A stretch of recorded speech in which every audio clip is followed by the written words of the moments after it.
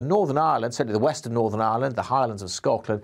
Tomorrow will be a brighter day with some sunshine, just one or two showers. Elsewhere, a lot more cloud around on Wednesday, and there will be some outbreaks of rain that could be quite heavy, particularly over eastern parts of England through the course of Wednesday. A very soggy day here for some, as we see that weather front pushing up, bringing warm air. So again, we could easily be in the teens if we see some sunshine, 16 or 17. But further west, brighter. Not as warm, but we are looking at more sunny skies for the rest of this week. There'll be some showers across Scotland and Northern Ireland on Thursday. But once they're out of the way, lots of sunny spells and temperatures widely in the teens.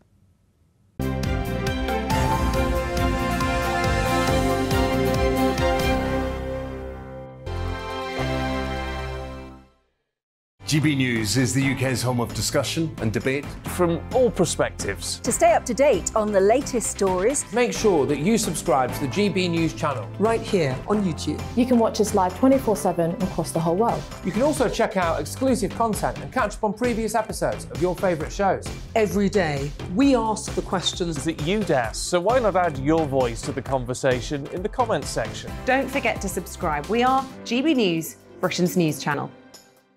Every night at 11 on GB News, we bring you the next day's stories the day before. Basically like time travel. If it's a big story, we'll cover it, guaranteed. But we'll also have some fun along the way. Big opinions, big laughs. Sometimes big hair. This is Headliners, the paper review show that won't send you to sleep like the others will. 11 p.m, 7 nights a week. Join us.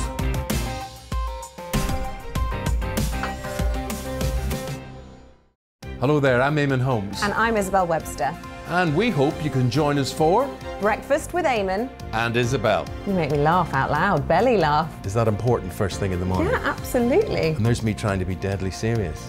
News is a serious business. Yeah, I have to rein you in sometimes. Well, it doesn't stop us laughing at it. It doesn't stop us having an opinion on what's going on. Yeah. And it certainly will not stop us reflecting what you think. Weekdays from 6 to 9:30 on GB News.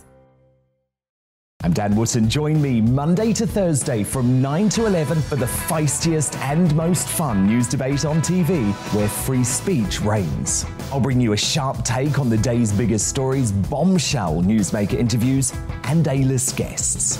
And I guarantee you, no spin, no bias, no censorship, and no reason to go to bed. That's Dan Wootton tonight, Monday to Thursdays from 9 on GB News.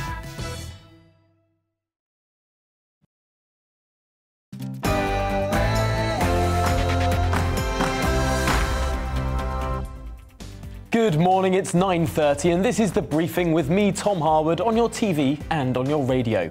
Now this morning we turn to the cost of living. What will the Chancellor do to help in next week's budget? Should Boris scramble for Saudi Arabian oil?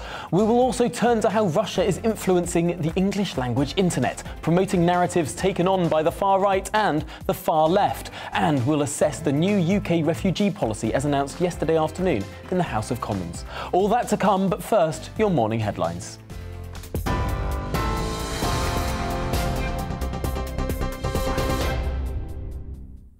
Good morning, it's 9:31. I'm Rosie Wright. Let's get you up to date on GB News. Now, there have been large explosions in the centre of Ukraine's capital, Kyiv, as Russia's invasion of the country now enters its 20th day.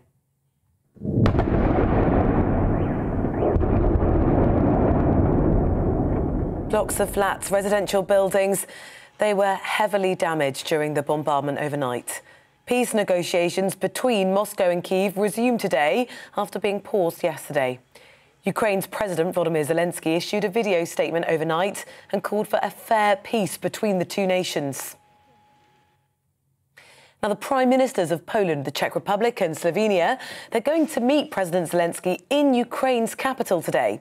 The leaders are going to present an EU aid package. The Czech Prime Minister said the visit will show the unequivocal support of the entire European Union for the sovereignty and the independence of Ukraine. A journalist is reported to have been arrested in Russia after interrupting a live news broadcast on a state television channel. Well, its Channel 1 editor, Marina Osyanikova, ran onto the set of the network's live nightly news show last night, shouting with a sign reading, "Don't believe propaganda, they're lying to you." President Zelensky has thanked her. I'm grateful to those Russians who do not stop trying to convey the truth, to those who fight disinformation and tell the truth, real facts, to their friends and loved ones, and personally to the woman who entered the studio of Channel 1 with a poster against the war. In some other news now, detectives investigating the murder of the journalist Lara McKee have arrested 5 men. The men aged between 20 and 54 were arrested in Londonderry this morning under the Terrorism Act. Ms McKee was murdered in April of 2019. You're up to date now on GB News. We're on your TV, online and your radio. Shortly, we'll head back to the briefing with Tom.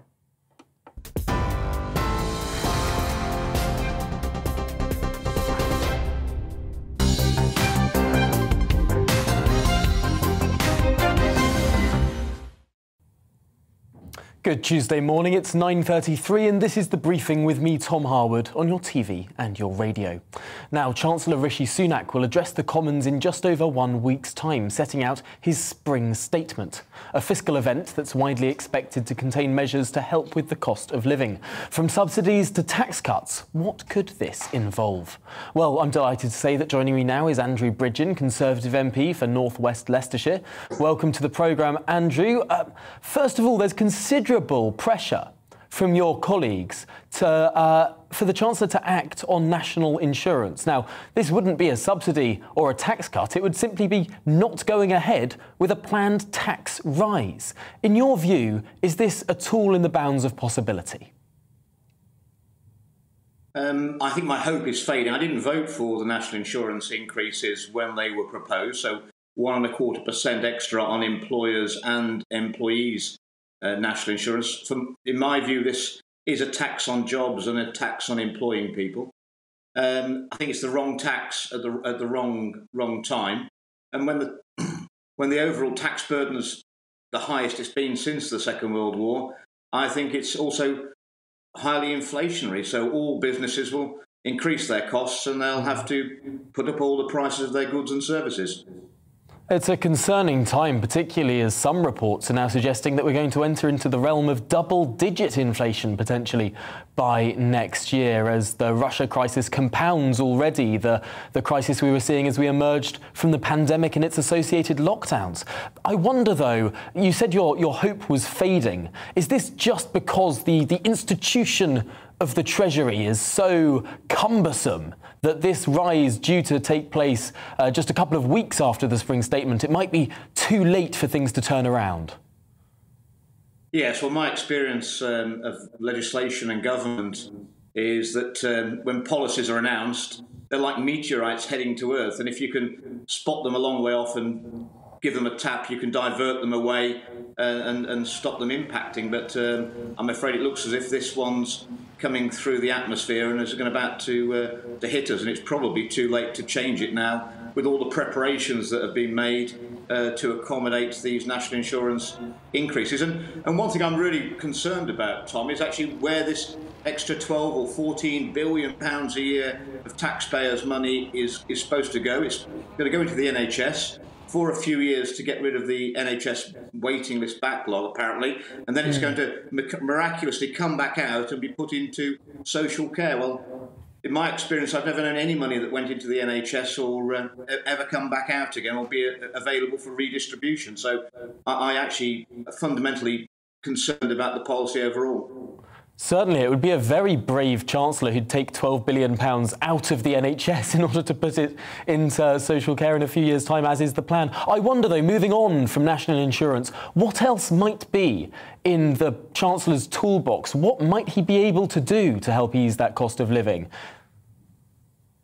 Well, I mean, I think the government should take some very drastic steps. We're effectively in a wartime economy, and at times I think we're very close to actually being in a wartime situation, given everything that's going on in the Ukraine. I think we need to get to drilling in the North Sea for exploiting our oil reserves. I think we need to get fracking. We need to get on with the modular nuclear reactors as we are doing. And I think we need to stop the tax rises coming in, cut the VAT on fuel and energy, and also the green tariffs as well to help out. This isn't going to be a short-term blip in the market, and prices are going to return to normal with regard to fuel and energy. This is long-term. As long as Vladimir Putin remains in the Kremlin, those restrictions on trade are going to stay in place. Concerning time for everyone. I suppose the vague hope of deficit reduction is taking second fiddle now to the prosperity of individuals, at least in the short term. Well, thank you, Andrew Bridgen, for talking through those issues there with us. We look forward, and perhaps with trepidation, to the Chancellor's statement next week. Thank you. Now, moving on, as the price of oil and gas continues to soar and the West weans itself off Russian energy, Prime Minister Boris Johnson is searching for alternate energy sources. Of course, we're expecting more nuclear power here in the UK, perhaps even our own natural gas. But these take time, and so the Prime Minister is seeking further dialogue with countries like Saudi Arabia, urging them to boost supply so we can avoid a 1970s-style oil crisis. Yet, as the West continues to cosy up to less than entirely irreproachable Middle Eastern nations, concerns rightly arise about human rights abuses. Who are we dealing with? Saudi Arabia beheaded 81 prisoners on Saturday alone on various charges, ranging from terrorism to holding, quote, deviant beliefs. Are we at risk of simply swapping reliance on one despot for several more? Well, I'm delighted to say that joining me now in the studio is James Marlowe, a foreign affairs expert. Welcome to the programme. First of all, we're expecting this grand diplomatic gesture, potentially even this week. The government reaching out to countries in the Middle East, trying to get them to spur on production. Are they likely to listen? Yes, they are likely to listen, yes. But you mentioned the 1970s. I have to tell you, I'm old enough to remember those lights out to the early 1970s as well. Petrol rationing and us giving just 1 minute to go ahead and find the candles, find the matches. 1973 war, of course, where OPEC, Saudi was the main player at that time, holding back oil to the West until Israel withdrew from certain Syrian territory. Speed forward to 2022 today. The players have changed, but there's a very similar circumstances. Of course, it's no longer Saudi in the picture, it's Russia in the picture. With regard to Saudi itself, I have to tell you, a lot of people around the world, a lot of companies, corporations, governments, they have no problem with dealing with China. They say, you know what, China is the one who we need the goods from. China is the one who produces much cheaper. And yet we see that over the last few years, their human rights record has not been fantastic. That's putting it mildly, of course. 1.5 million Uyghur Muslims, at the very least, in detention camps. At the most, some of them being killed. Yet we still say we need those goods from China. We don't raise an eyebrow.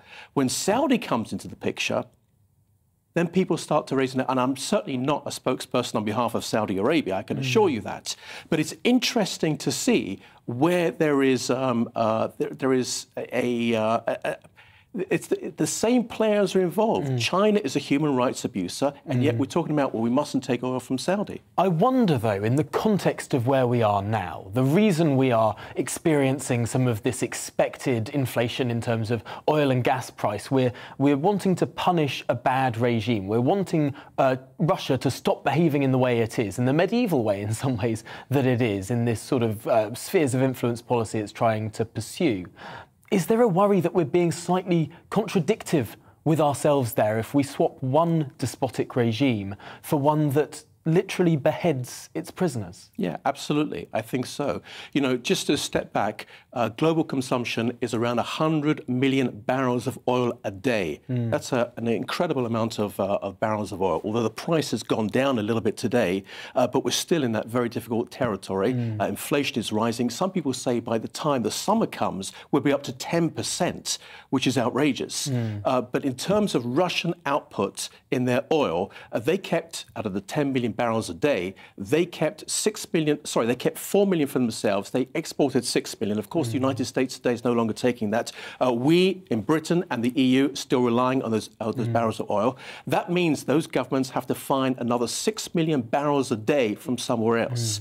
Venezuela and Iran is where Biden is looking from. And I have to tell you, again, once again, you're dealing with regimes that have horrendous human rights abuses against their own people. Iran, Biden is desperate now for another Iran deal in order to lift those sanctions completely. And I suppose there's a difference there between, at least with Saudi Arabia, formally, the West is allied to it in terms of foreign policy. And that's exactly the point I'm trying to make. Exactly that. And I'd much rather do business with Saudi than Iran, because one of the big problems that Obama did, and I don't want to go off too much on a tangent, but one of the big problems is that this Iran deal, which was supposed to curb their nuclear weapon ambition, in fact, I believe it's actually enhanced its nuclear weapon ambition, because they were still allowed, I'm talking about Iran, they were still allowed to spin the centrifuges. They were still allowed to enrich uranium. They had no cuts whatsoever on the international ballistic missiles. Now, international ballistic missiles can already, from Iran, can already reach the Middle East, can already reach Israel and Saudi and the Gulf states, can already reach Eastern Europe. Those international ballistic missiles, which Iran is building, and by the way, this new deal still doesn't mention it at all whatsoever. They're aimed for Paris, they're aimed for London, they're aimed for Berlin, and possibly Washington, D.C. I remember not so long ago, President George H.W. Bush, no, not H.W., George W. Bush talked about that axis of evil, the axis of evil speech after 9/11, where he spoke about Iraq and Iran and North Korea. And I wonder if we're having a new axis of evil now. Potentially, the risk is if we lean in to somewhere like Iran, they might be more allied with Russia than we realise. Before Trump put sanctions on Iran, they were producing 200 million barrels, excuse me, not 200, it was, I've got to look down on my figures over here, Iran was producing 2 million barrels of oil per day.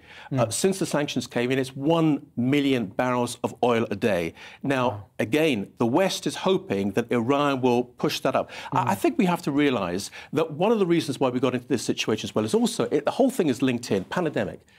There was a massive lowering of consumption for oil all over the world, which we saw. All of a sudden, we suddenly need a lot more. Those oil wells were shut down. Now we suddenly need it. That's why prices have gone up. Of course, the Russian war have not helped the situation as well. And just end up, because I can see in your eyes, we've got to wrap up over here, to end up, I'd much rather do business with Saudi than with Iran. And if you want to say Saudi is a bad country, yes, it is. But look at Venezuela. Look at China, and look at the other countries as well that we're dealing with. It seems like it's going to be a lesser of multiple evils option. I wouldn't envy the position of the Prime Minister this week, or indeed over the last few weeks either. Well, thank you for coming into the studio, and thank you for talking through all of those very intricate issues in the Middle East and beyond there. Of course, James Marlowe, Foreign Affairs expert. Now to a further aspect of Russia's war on the West. It's not just bombs and bullets hailing down on Ukraine, or, as we saw in 2017, a chemical weapon deployed on the streets of Salisbury. No, Russia's warfare stretches to information too. But what are those KGB-style tactics being deployed against us here in Britain through online influence operations? And how can we avoid them? Well, joining me now is Richard Bingley, Director of the Cyber Intelligence Forum. Welcome to the programme. I saw an article you wrote this week about exactly how Russia intends to influence discussion, particularly on social media. They try and influence not just the sort of far-right stereotype, but also far-left websites in particular during this conflict. Could you speak to that?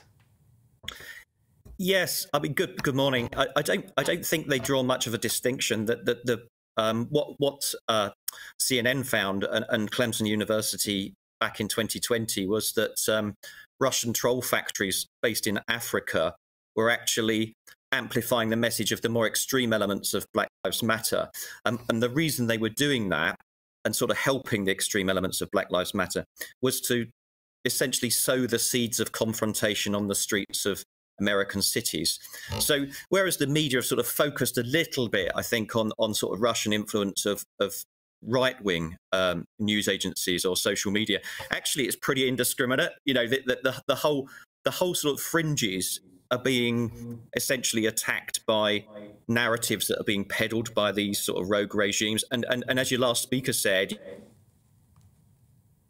effectively now a rogue. I'm afraid we're having a few issues with the line there. Let's try and persist for now, and I'll just ask this one question. That's fine. We'll move on to our next guest for now. We'll see if we can get Richard Bingley back up later in the programme. I want to turn to a feisty exchange in the House of Commons yesterday. Michael Gove delivered a passionate defence of UK government refugee policy from the dispatch box. Let's take a look. Look, this country has taken in people from Syria, from Afghanistan. We're taking people from Ukraine. It is an uncapped scheme. You know, we're going to disagree politically and all the rest of it, but I'm just had it up to here with people trying to suggest that this country is not generous. And all this stuff about hostile environment, the hostile environment was invented under a Labour Home Secretary. So can we just chuck it when it comes to the partisan nonsense and get on with delivery? A passionate performance there from Michael Gove, but does his rhetoric match the reality? And how will new homes for Ukrainians, that new policy, will it meet the moment? Well, joining me now is Labour MP and former Shadow Chief Secretary to the Treasury, Peter Dowd. Welcome to the programme. I suppose, first of all, it's been a remarkable civic response, at the very least, that we've seen yesterday. Since the Homes for Ukrainians website was launched, tens of thousands of British people have expressed their interest, signing up to offer a space in their homes to Ukrainian refugees. That, I suppose, we should all welcome. I think we do, and I think the British people are, in a sense, ahead of the government in this regard. And Michael Gove there, I think, was more passion than substance. I think he protested too much, so to speak.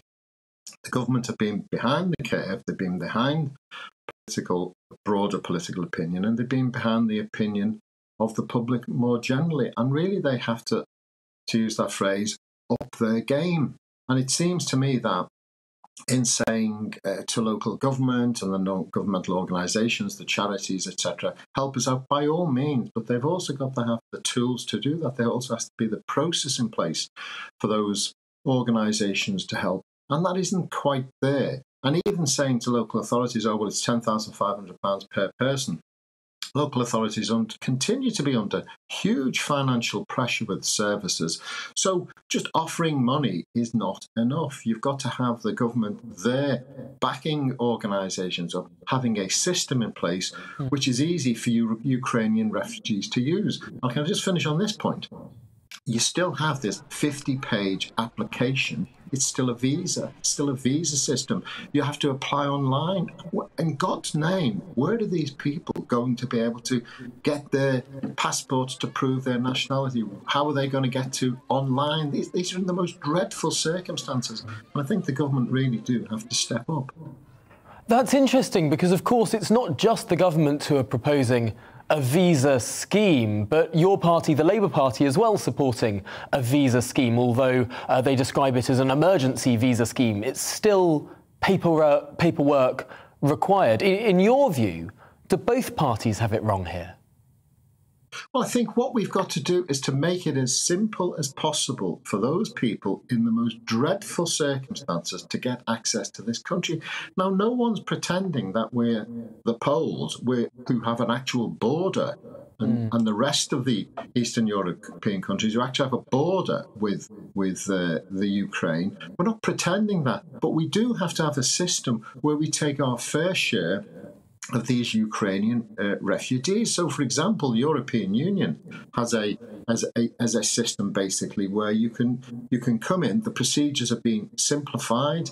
You can get status. You can get a residence there. You can get access to healthcare, social care, healthcare. They've made it as simple as they possibly can, and that's really what we've got to do as a country. And I think that's what lots of people, and many people in this country, want.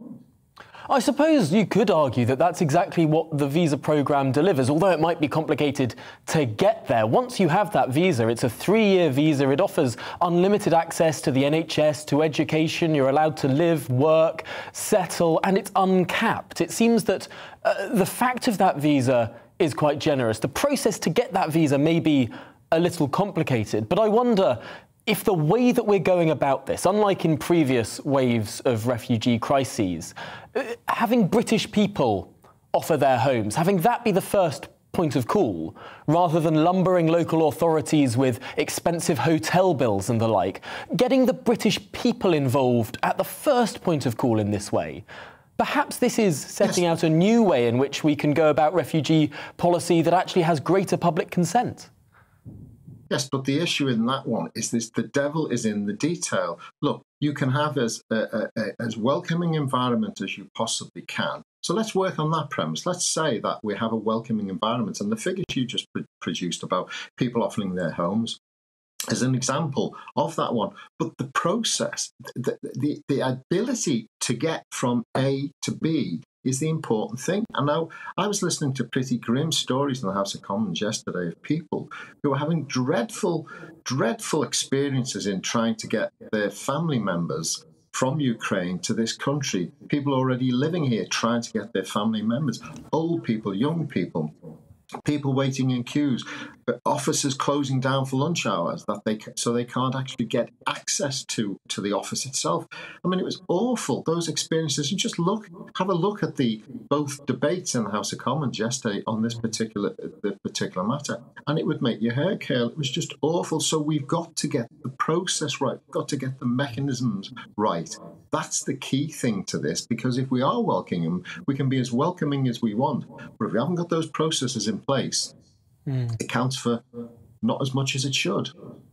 I wonder what your view here is, that this policy proposal came from the Housing Department rather than the Home Office, that this is competence now of Michael Gove, whereas previously it was expected, well, up until the end of last week really, that this would be a competence of Priti Patel and the Home Office. What do you make of that distinction there, that move of competence? Well, I think that speaks volumes, because I think the position and the attitude that Priti Patel has taken throughout this has been dreadful. We've had lots of warm words from Priti Patel, but actually delivering has been difficult, because her attitude, if you want, to emigres has been very, very hostile. And I think it was a hostage to fortune to put her in charge of it, because she would be challenged time after time after time about her record. And I think they've moved her over to Michael Gove to sort of sanitise it a little bit, to be quite honest. And I don't mind that, as long as it's delivered, as long as the process is there and it gets the people who need to be here. Frankly, I don't care who's in charge of it. Michael Gove's as good as anybody else, I suspect. Well, that website launched yesterday. So far, tens of thousands of people have applied. Let's see how it rolls out and whether or not it will be as smooth as the government hopes over the coming weeks. But for now, Peter Dowd, former Shadow Chief Secretary to the Treasury, thank you for joining us here on The Briefing this morning. Now, that's it for me today. Coming up, it's To The Point with Patrick and Anaya. But first, here's the weather. Good morning. Definite signs of spring this week. A bit chilly out there again first thing this morning, but by this afternoon feeling fairly pleasant with some sunny spells. There's some fog around this morning also. That'll take a few hours to clear away. There are weather fronts surrounding the UK, but not many of them today providing much rain. This one is approaching the northwest, and we are going to see some soggy conditions and windy conditions too across the Western Isles, and that rain will trickle further across the Highlands and into the west of Northern Ireland, but probably not reach Belfast until this evening. The rain probably